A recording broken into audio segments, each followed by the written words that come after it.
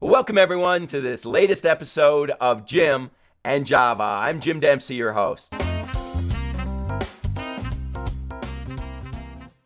Welcome everyone to the next episode of Jim and Java. It's always an enjoyable time when I can take a few minutes and answer your questions that you submit to us. If you've got questions, please be sure to reach out to me either in the comment section below, on my email at developmenteffectivenessm@gmail.com, or on Instagram at Dev Effectiveness Strategies, or on Twitter at DevFstrats, and use the hashtag Jim and Java. This is a fun time of the year as we start to head into the end of the year and end of the year giving time. It's a fun time, but it's also a very busy time. And that relates to our first question for the day. Our question for the day is from Jack in Lake Villa, Illinois. And Jack asked the question, what things do we do now to prepare for year-end giving season? Well, Jack, thank you so much for that question. I appreciate that. And stay tuned to this channel, Development Effectiveness Strategies, because I've got some videos coming up in the next couple weeks that will outline in specifics exactly what I recommend for year-end in detail, step by step. And also, I will talk a little bit about a matching gift program because I believe that using matching gifts at year-end is one of the best things we can do. But let's address that question right away today. I would say as you start to move into the end of the year, the last 3 months of the year are an important time for most nonprofit organizations.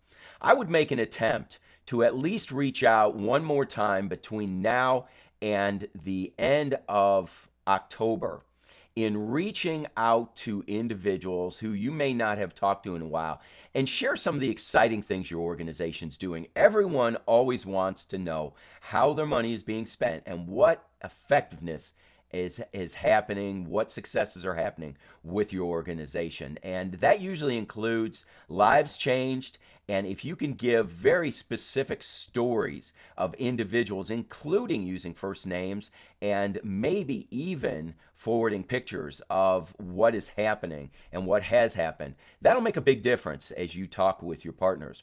And then what I would do is I would begin from those calls that you made early October until the end of October and start at the beginning again and begin to call throughout the month of November with a very specific ask for people. Two things you need to be very specific about. You need to be specific about a project or a program that you're trying to raise money for. And generally, that will be something that you'll either be kicking off in the new year or something that needs funding right now. So something that may need continuing. And then secondly, you need to be very specific about the amount of money that you ask them. And I generally look at their past giving history for a good indication of their willingness to give a gift. So if they gave $1,000 last year, you might want to ask them to give that much, or possibly, Mr. or Mrs. Jones, would you be willing to give an even larger gift of $1,500 or $2,500 at this time? Being very specific with them will help them to understand what your expectations are. And our partners really, believe it or not, they want to give us what we want. They're not looking for ways to give opposite of what we want. So it's good that we give them an indication. And even though they may have given $1,000 last year, they may give to a lot of causes. And I've done enough research over the years to find out as much as we think that someone gave a gift to us, that they may remember what that amount was, especially if it was a significant amount. We may think, wow, someone gave $25,000 last year. How could they forget that amount to us? But believe it or not, our partners many times write a gift commensurate to what they're willing to give and move on. And they don't always keep track of the amount that they give to us. So number one, it's important for you to remind them of that amount. And secondly, it is just a great place to start, because if you just leave it up to them, give whatever you feel like, oftentimes people will give less than we expect that they should give.